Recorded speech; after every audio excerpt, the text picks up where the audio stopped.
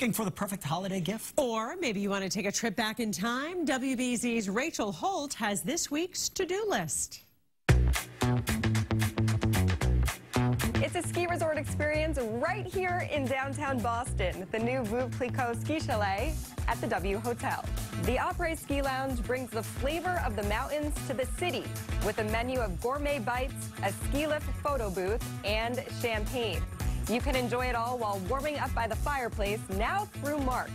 On December 16th, party like it's 1773 with the annual reenactment of the Boston Tea Party.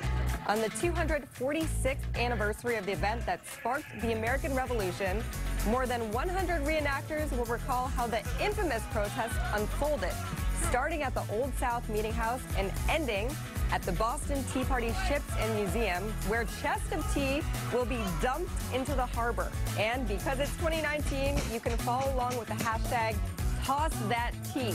Lastly, the Cambridge Holiday Market is back on December 14th at St. Paul's AME Church. The market features 70 local vendors selling a number of items to fulfill all of your holiday shopping needs, including art, home goods, jewelry, and food. For information on these events and more, head over to cbsboston.com.